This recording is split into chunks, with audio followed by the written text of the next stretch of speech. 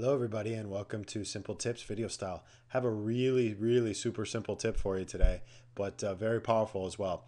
A lot of you may know about this and some of you may not, so this might be new information. We're talking about pasting links into your post on Facebook.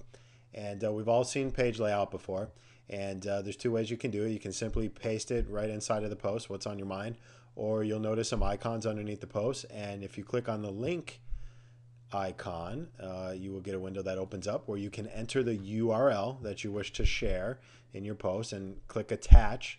You will notice that Facebook will populate a image, a title of the page, a description, and the URL. Okay, so sometimes there are thumbnail options where you have different choices and you can select, or you can do no thumbnail, and you can also change the title. So we can put a different title to this link, and we can also change the description. Okay,